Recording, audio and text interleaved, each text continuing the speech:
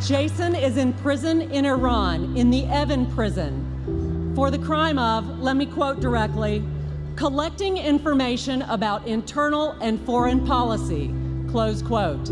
That is also known as practicing journalism.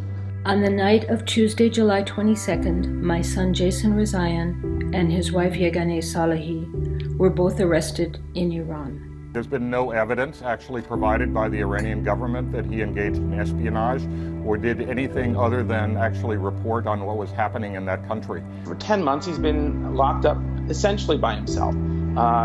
For months and months, he wasn't treated for several infections. He's had problems with his back because he's been sleeping on the floor, on a concrete floor. Jason has been imprisoned in Tehran for nothing more than writing about the hopes and the fears of the Iranian people.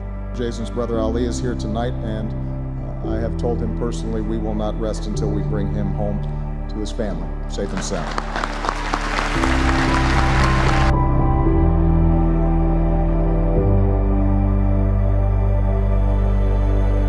This is one of the rare stories where the entire journalistic establishment is all lined up trying to get Jason freed.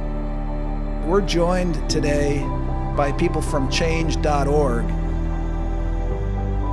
Everybody who can hear my voice, please go to Change.org and add your name, because we believe this will make a difference.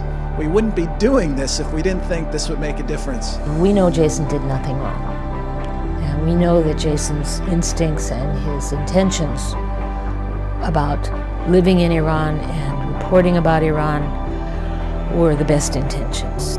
That's what's been attacked.